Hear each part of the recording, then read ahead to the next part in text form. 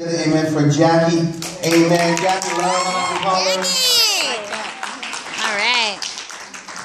She has a song that she's been wanting to sing for weeks now. Amen. Come on up here. Amen. She's been telling me, when can I sing this song? And I'm like, as soon as we get that opportunity, you're going to sing in like a Christmas service. You're going to be able to bless, amen, the people with the song that God has placed on her heart. Amen. Okay. Thank you. Thank you. Thank you. Thank you.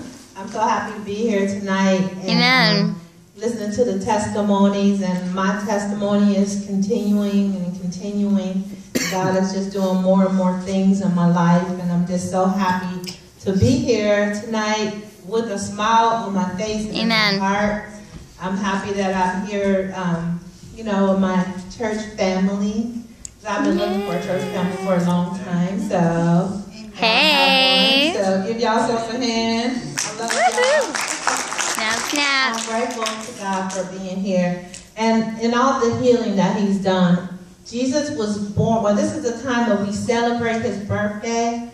And I'm just so grateful that we're here, that he came, because without him, we wouldn't be healed.